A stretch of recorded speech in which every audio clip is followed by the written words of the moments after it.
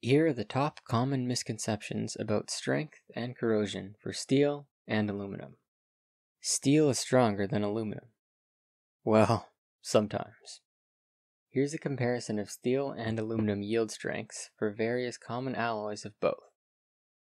Stainless steel is over here around 200 MPa along with steel studs, but high-strength bolts, other than more brittle alloys with high nickel content, are over here towards 1000 MPa. Typical structural steel members and rebar are in the middle here at 350 to 400 MPa. How about aluminum? High-strength aluminum alloys such as the 7000 series used in aircraft components are up here around 700 MPa. Pure aluminum is down here at 25 to 50 MPa for 1000 series alloys. Typical 6000 series extruded aluminum for building members is here between 170 and 240 MPa, but can be as low as 70 MPa when welded. As this plot shows, there's quite a lot of overlap in the strengths of steel and aluminum. Okay, but how about if we consider strength per weight? Aluminum must actually be better then, right? Well, not necessarily.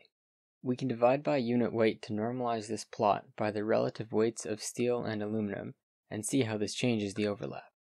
Still, many of the steel and aluminum alloys are overlapping. However, this does not mean that steel and aluminum are the same, and it doesn't negate the fact that aluminum has a unit weight approximately 3 times lighter than steel, and that aluminum also deflects significantly more than steel. Let's say you're looking for a support beam for a structure. In this first graph, considering only strength, a typical steel beam would be at 350 MPa, whereas a typical aluminum beam may be around 200 MPa. But, if weight is a concern, maybe you look at the second graph normalized by weight instead.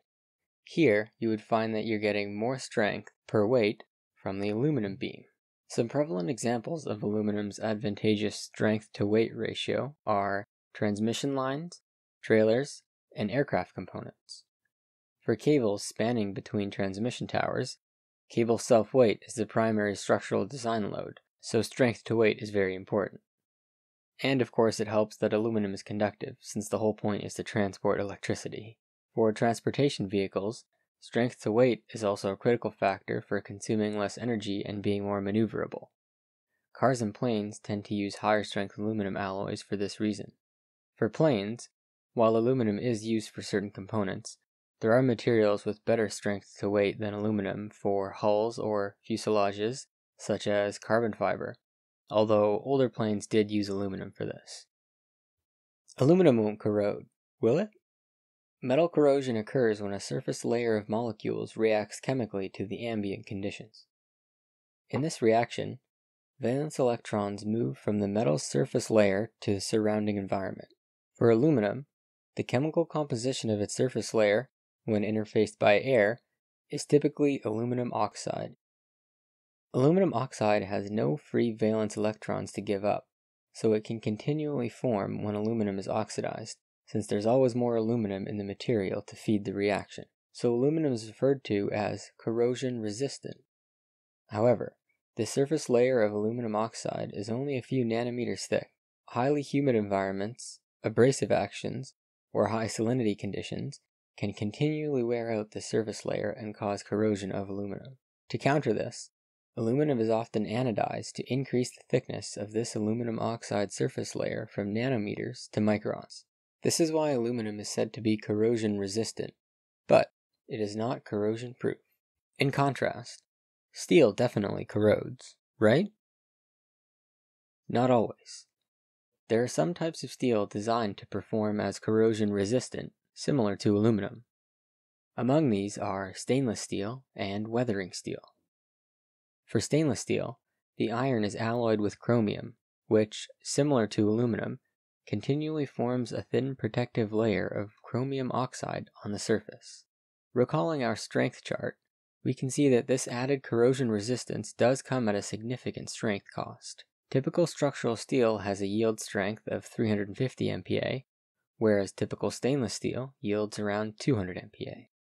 Weathering steel, on the other hand, manages to avoid this strength reduction while still providing corrosion resistance. This type of steel, often seen for bridge girders or outdoor art displays, is alloyed so that it maintains strength similar to typical structural steel, also so that it forms a special type of stable rust designed to live on the surface with low porosity to protect the structural steel underneath. This plot shows how typical rust forms, falls off, and allows another layer to grow, iteratively. In contrast, weathering steel is designed to stop the cycle after the first iteration of the rust layer formation. Another very common method for corrosion protection is galvanizing steel. This method employs a layer of zinc coating on the steel. Since zinc gives up its valence electrons more easily than steel, the zinc acts as a sacrificial coating to stop the steel from rusting. Over time, zinc galvanizing can wear and require recoating or other maintenance. Its lifetime depends on the thickness applied and the environment it's exposed to. If you like these steel and aluminum facts, let us know and we'd be happy to share more. Thanks for watching, and don't forget to like and subscribe.